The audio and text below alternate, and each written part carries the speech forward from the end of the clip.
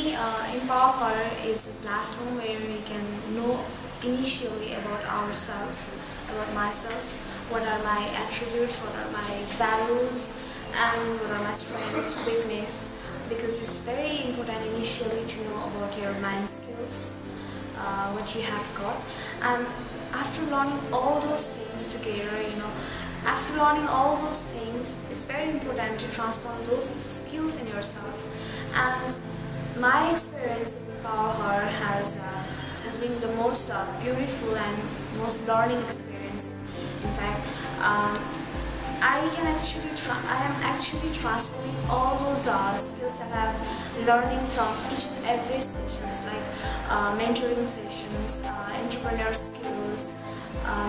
After Empower Her, I can actually feel those differences in me, and I'm actually implementing all the differences, all the transformation that I have learned in the different sessions conducted in the Empower Her. And all this season has brought a big impact in my life as well.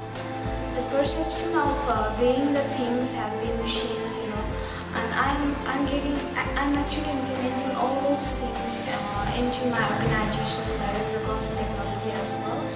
For example, in case of decision making, I'm getting more fluent. My friends used to tell me that my decisions are being much more reliable and smarter than I used to take the decisions before in Nepal. So, Empower Her actually brought lots of changes in me, positiveness, and the way I tackle with the things around, more comfortable with the people. And my impact project is Girls in Technology. That is an idea, and also it's an organization that we are using. I'm associated with the organization since 5 months ago.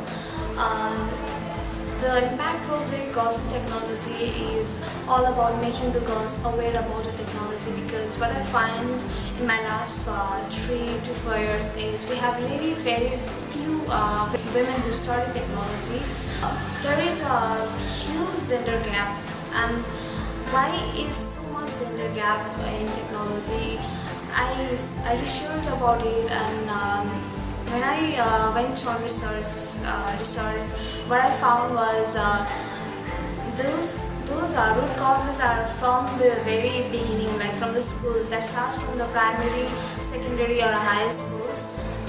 We are losing the girls in STEM background, that is science, mathematics, technology and engineering, from the very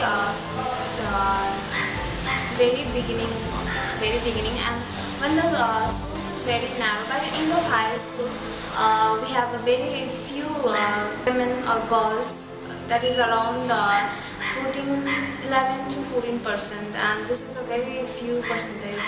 And when the source is very few, how can we expect that branch will be wider and it will go green?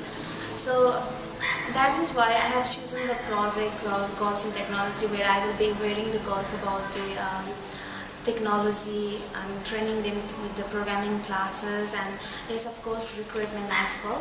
And those trained girls will be helping the next generation girls as well to encourage and bring them into technology together. I think I am equally competitive for the service project, impact project. I'm a very dedicated person, and I'm very passionate about changing the status quo that is existing in the technology field. We really have a very few women tech leaders and women in technology. If I think I have the passion to drive the women into the technology, and I have been doing it as well as far as possible. Very self-motivating person. Perception, the mentality that is growing in our society, and I'm truly against this. I want to upgrade the life of the women, because technology and engineering subject field has lots of dynamicity and feasibility. At the same time, the growth financially is also very exponential. So I want to change and upgrade the status of the women in the urban initially. Starting with urban, I will go with the, if possible, I also continue on in the rural as well. I like to go with urban is because we have lots of technology available in the urbans and lots of girls don't know about it. So I want to aware them, train them, and bring them in the same group so that the rest of the next generation girls can just see the role models and follow them. And I should really win. I think I should win because my idea can help the women digitally empowered and strong, make them strong.